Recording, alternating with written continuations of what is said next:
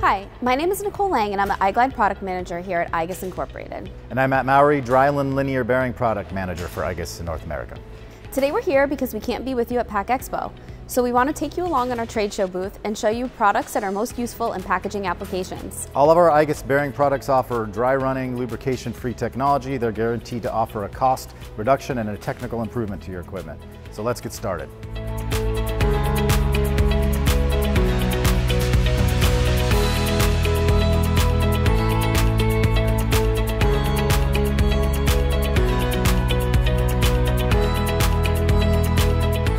Let's start with our semi-finished products. So similar to all iglide materials, semi-finished products are meant for wear resistance. We're able to take our bar stock or our plate stock and machine custom prototypes for you.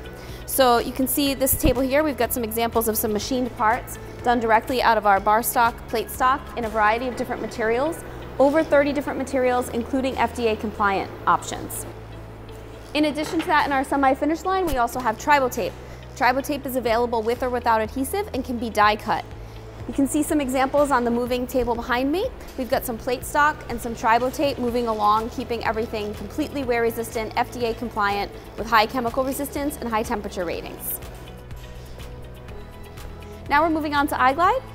So for iglide, like everything else here at Igus, all iglide bearings are dry running. So they're self-lubricating, there's no need for external grease or lubrication, so no chance for contamination from the bearing or its lubrication. We offer a variety of different FDA compliant materials and some that are also EU directive compliant as well. So we have our standard sleeve, flange, and thrust washers available to you and FDA compliant options, but then we also took it a step further.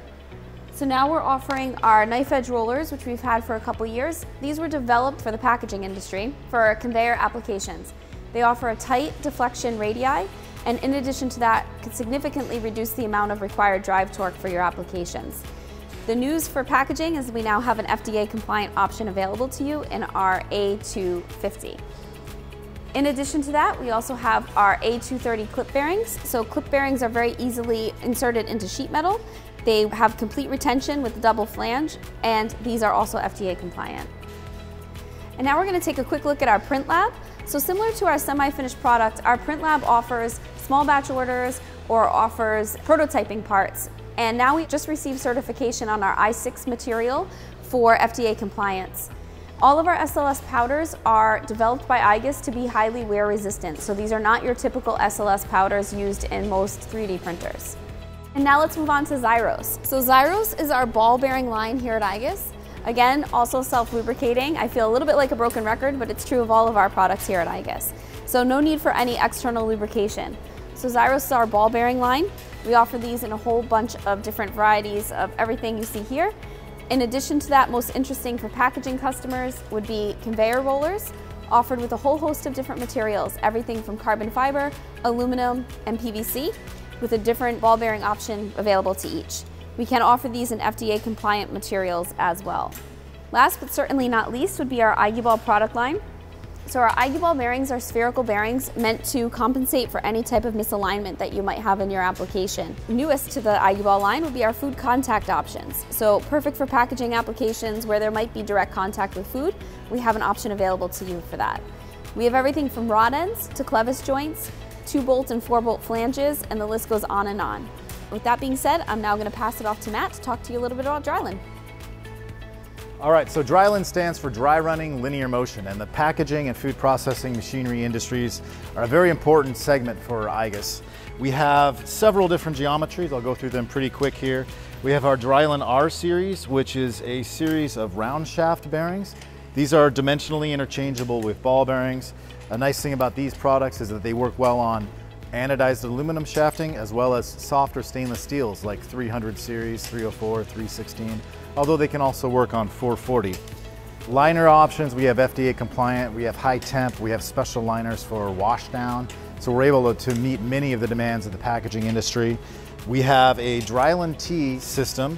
This is based on a profile guide, and it's dimensionally interchangeable with recirculating ball bearings, but uses liners instead of balls for guidance. We have our low profile Drylin N series.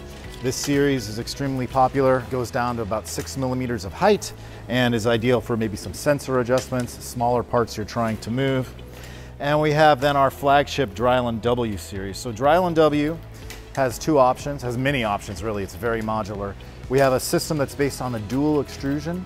You don't have to align rails during assembly. It makes assembly very quick and easy.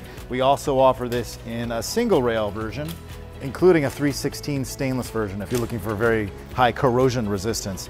Other than that, its standard offering is in hard anodized aluminum. Lots of carriage options. We have carriages that have preload, as well as adjustable clearance to mitigate any clearance issues that you might see arising for your application. We also have actuators that we've based on several of these series platforms. The actuators are based on either lead screws or belt drives, as well as a few different gear rack systems. But we offer stepper motors, DC motors, brushless DC motors. We also offer the mounting kits in case you're mounting to a servo, which a lot of packaging industry machinery does mount to. We'll show you a few more of these towards the end. Commonly found in packaging machinery is the use of lead screws and lead screw nuts for format adjustments, for sensor positionings. We have three different main categories. We have Acme lead screws, we have metric Acme, also referred to as trapezoidal lead screws, as well as our own line of dry spin, which uses a 300 series stainless steel lead screw that's been optimized for better efficiency and wear resistance against our own iglide polymer nuts. We have FDA compliant nuts. We have our standard yellow iglide J material, which gets very phenomenal wear and lifetime results in many applications. We also have a very broad range of linear actuators, as I mentioned earlier, lead screw based, gear rack based, belt driven. We offer them in stainless steel options, hygienic design options for easy washdown. We have full-on gantry systems, very low cost compared to linear ball bearings. And finally, I'll wrap it up just with a quick overview of our Delta robot. This is our Delta robot. It starts under $6,000. We have two different sizes, again, based on our low friction, lubrication-free linear slides. All right, there you have it. Thanks for joining us for our Pack Expo 2020 virtual booth tour. Hope you saw some products that you might be interested in using to make a technical improvement on your equipment. For more information or to discuss any applications, please feel free to contact us. And for further details on the products we discussed today, please click on the link below. Thank you for watching.